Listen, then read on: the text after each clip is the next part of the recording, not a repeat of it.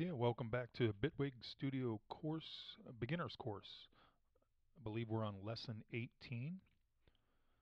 If I've done my math correctly, this is another day.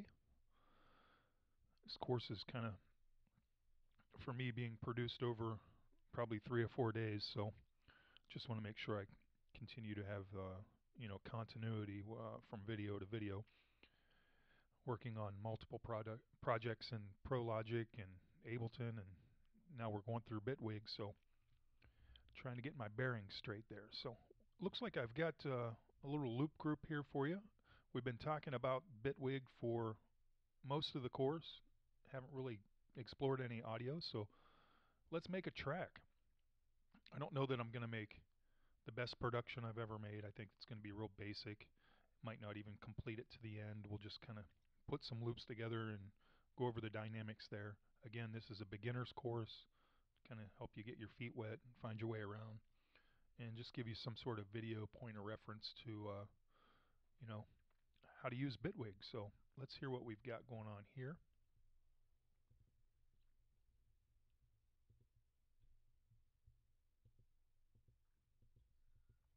Well, it would help if I put it at the beginning.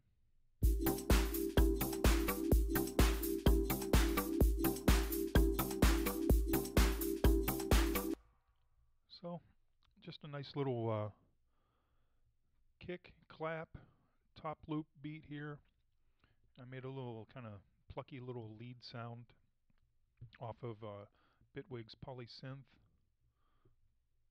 Modulated a couple things here. The resolution looks like it's got a modulation. Got a little modulation going here, so nothing too fancy. Like I said, I'm not trying to produce the best track ever today. We're just trying to kind of get through this guy together and learn a little bit. And got a little chord line here, and we've got a little effects crash. So let me go ahead and copy these loops, move them on out, make everything just a little bit bigger. So that'll be Command D, and there we go. Now let me take the loop marker, move this guy over, and kind of hear it with the crash.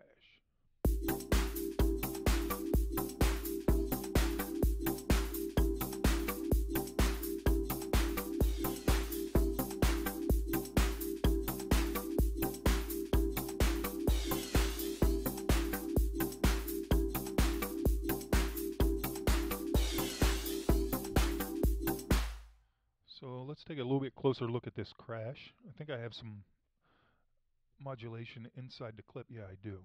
Looks like I was working with the pitch. Let me hear this a little bit closer. So I need to mute the other guys and leave my microphone available. If I solo that, it'll turn off my microphone. Alright, so this should, yeah, it looks like it's giving us the microphone too. Alright, let's take a listen to this crash and see what kind of modulation we can put on that to give it some life.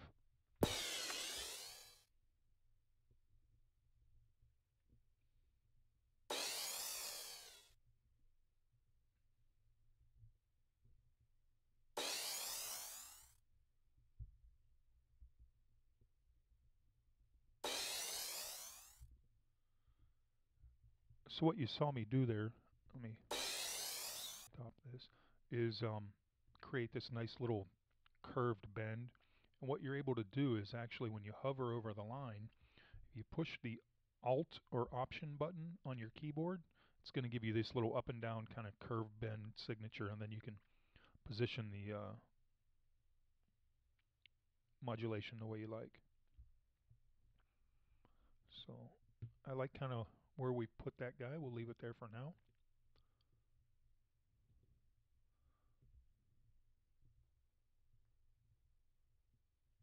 Go ahead and unmute everything else.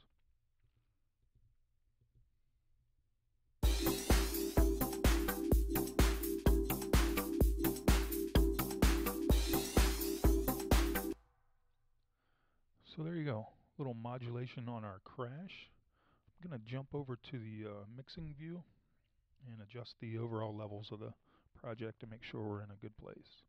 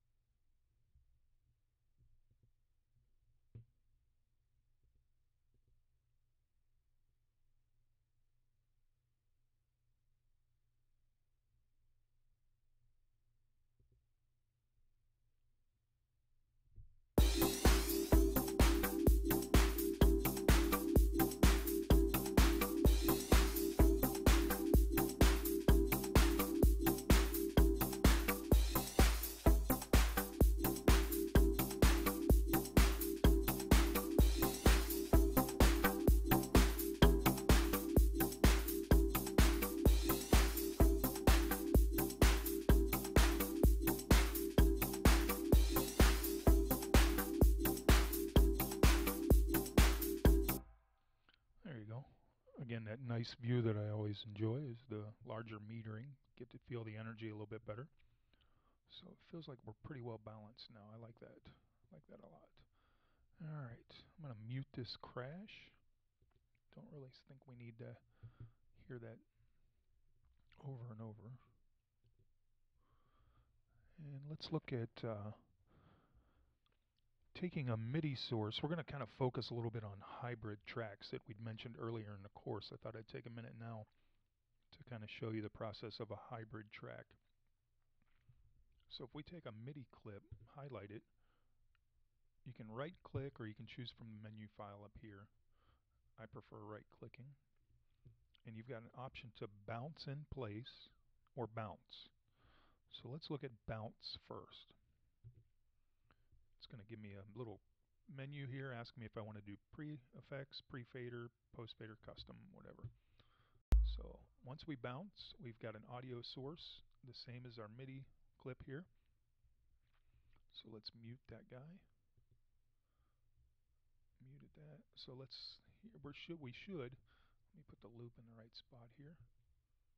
Everything should sound the same. We should continue to hear our little pluck sound right here.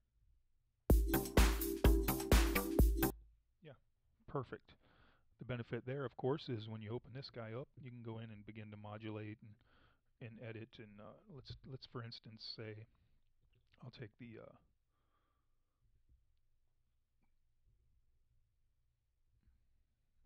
time selection tool, highlight a segment, and we'll just say, let's go ahead and reverse that. Now we've got that little guy reversed. Let's reverse, say this guy here. Alright, so let's take a look at it now.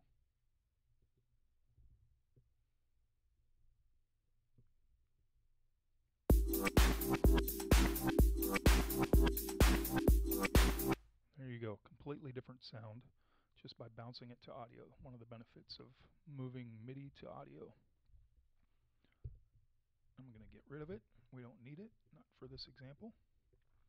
And now let's go back. I'm going to highlight this clip again and look at our other option, bounce in place. This is the hybrid track that you've been hearing me talk about. So what the guys at Bitwig have done is they must have thought, hey, when you bounce a track, it kind of takes up more real estate, because when we did it, you know, the regular way, it opened up a whole new audio file here and, you know, eat up a little bit more real estate on our screen. Wouldn't it be nice to bounce a track and let it live right in the same audio channel as the MIDI? Boom. And that's exactly what we've got. We've got audio and MIDI all living together in one big happy family. Let's loop those two and take a listen just to make sure everything smoothly sounds the same.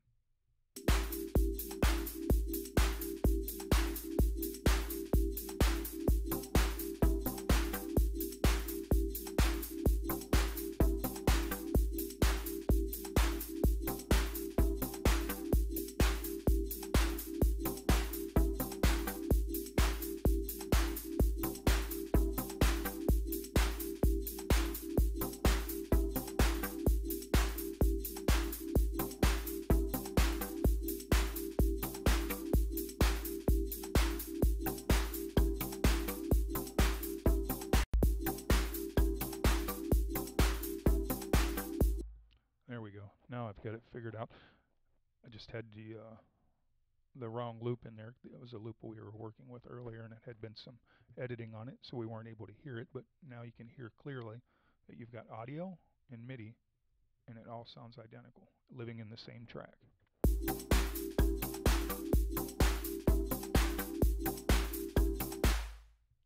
So that is hybrid tracks in Bitwig Studio. Very, very cool feature, saving real estate and of course giving you the flexibility to modulate the audio in a way that you can't with the MIDI and having it all living in the same area. Really, really nice feature. So hybrid tracks, Bitwig Studio. Let's go on to the next video